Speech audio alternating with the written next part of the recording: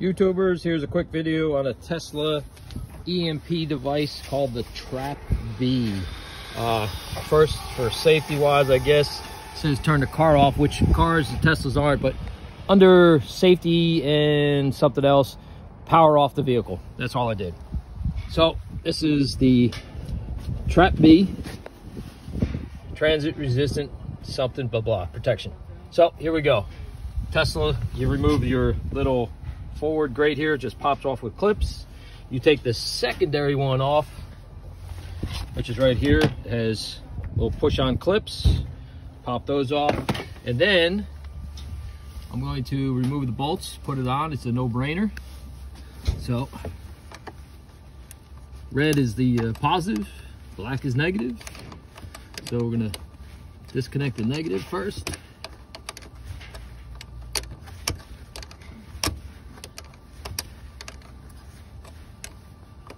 I'm using my 10mm wrench on this, which is probably not 10mm. It's probably the 7/16 or so. But it's so close, it's doing it. So, I don't know if I should have done it with that lug or this lug, but that's the tightening lug. This is the alternate lug for the wires. So, hopefully this fits over this. I'm going to see if I can put it here. Or should I put it back here?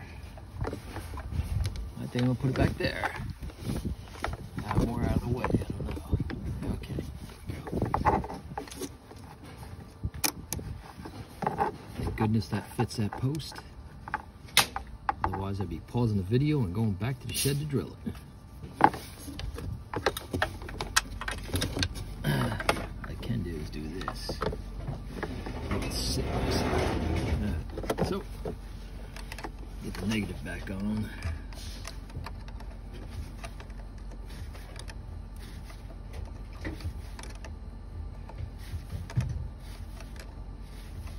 Should have been so lazy, I should have went back, got my socket set, and just had the ratchet set up.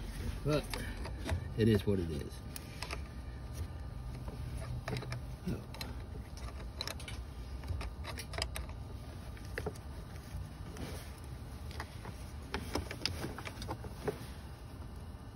Crank that down tight. I'll get the positive. That wasn't very tight at all.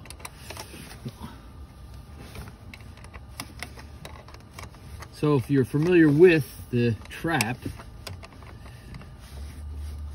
I believe it says it on there. Transient reducing auxiliary plug. Now I can't remember the doctor that does it. He's got a website for the EMPs. Really good website. Interesting information. It's like buying insurance. If it happens, you're protected. If you buy the insurance, nothing happens. You never know.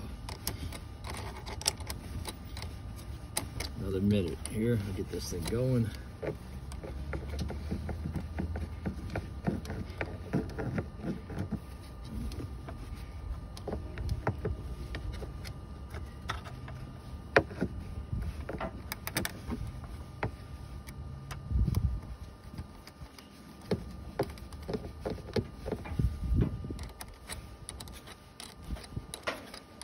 And this is on a Tesla Model 3 for EMP protection. Some people might be worried if a coronal mass ejection happens and their vehicles go dead. This is too expensive of a vehicle. I don't want it to go dead. The house is protected, the solar panels are protected. I need a vehicle that's protected. My other vehicle's got the EMP shield full unit on there. So if I had known about this, or he had produced this sooner, I would have had this, but this is more compact. All right, that's it. Boom, and cap back protected.